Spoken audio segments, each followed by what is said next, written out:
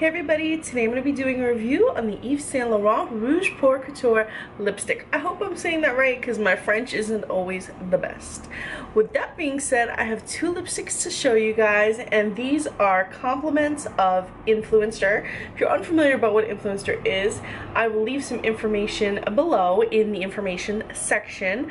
But for now, let's talk about these lipsticks. I received these two lipsticks to try out, and I'm wearing one today. I'm actually wearing number 19 today, and I have a live swatch of this, and I'm going to talk about these shades, how they performed for me, how I would wear them, how you could wear them, and also I just wanted to tell you, and I'm going to tell you guys what shades I'm thinking about getting next and what shade I already picked up, so I'm already ahead of the game because I love these so much. I need to get a third one. So first of all, since I got it from Influenster, it came with a little information card. It's a new product, and it says, in one stroke, a luxuriously rich color that dresses the lips in intense hydration and antioxidant care. And it's got the signature jewel-like packaging, and it symbolizes ultimate feminine strength. First of all, yes, let's talk about the packaging because I'm a huge fan of packaging. Look at this beautiful packaging. Reflective gold. It's just beautiful. I'm in love with it. Very simple. I love that it's not a magnetic closure. Like, it actually is a snug close. You don't have to worry about this opening up in your bag. I do like the intense hydration of it. Like, this just creamy glided on my lips, super hydrating. And what I really liked about it is that it wasn't sheer. Like, it was a hydrating lipstick that I didn't have to like layer with tons and tons of swipes.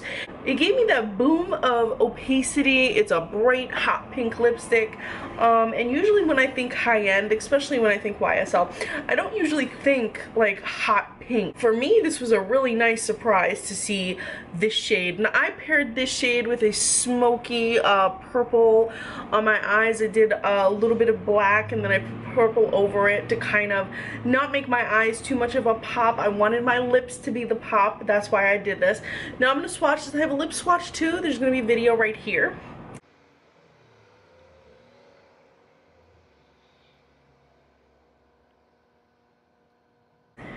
So that's how it goes on, but I also want to show you a live swatch on my hand too, so, you know, just to swatch more swatches. Another thing I like is that on the actual lipstick itself, it has the little YSL logo, which is kind of cute. So I'm going to swatch this up on the hand, and this is number 19. So that's two swipes, but in one swipe it is very opaque.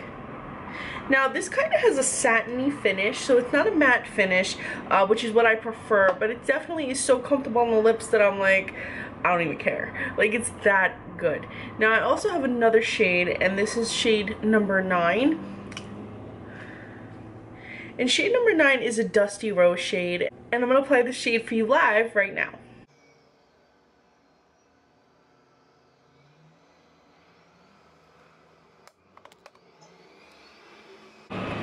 So for this lipstick, which is number 9, Rose Stiletto, and by the way, the other shade was called just simply 19 Fushia. For this, I did a more everyday look. I lightened up my eyes. I put a little bit more highlight on my cheeks. I didn't really do much contouring. I kind of did more of a strobing look, and I kept everything else really subdued because this is more of a day shade, whereas Fuchsia is more of like a night shade. It's like a fun shade. And I'm also gonna quickly do this on my hand. Here's a close-up of the shade. It's a very kind of retro color. It reminds me of the 90s. And again, one swipe opaque, two swipes. Just see, this is why I like doing the lip swatches, because on the hand it just doesn't do it justice. When, as you saw, my lips completely opaque, great, performs well. These lipsticks do have a little bit of a scent. It's a little bit perfumey, but it's not terrible, and it goes away within a minute. It's actually kind of pleasant when it goes on lips because it really isn't overpowering, but if you're sensitive to scents and lipsticks, you may be quick to notice it.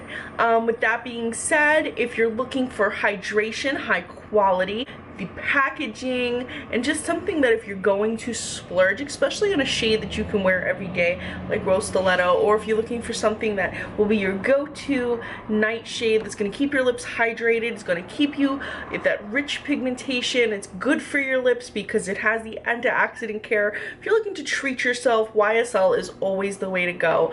In terms of the shade I picked up after I got my Influenster box, I picked up number 54, and this is Prune Avenue. It's such a pretty shade. I haven't worn it yet, but how beautiful is that for fall?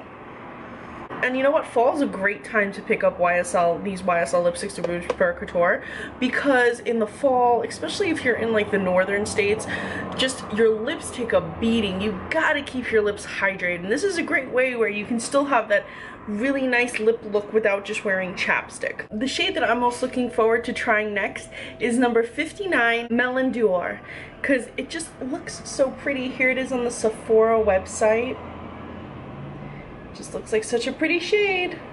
So I'm looking forward to trying that next. If you guys would like to check out this lipstick, I'm going to leave a link below. I hope you enjoyed the picture swatches and the live swatches and the 2 different looks I did to match with these lipsticks. As always, guys, thank you so much for watching, and thank you again so much to Influenster for picking me for the Yves Saint Laurent box. I enjoyed the experience, and I'm really happy that I discovered a new lipstick that I loved, and I already have 3 of them, and I can't wait to get more. As always, guys, thanks so much for watching, and please be sure to follow me on Instagram. I'm Recycled Strata.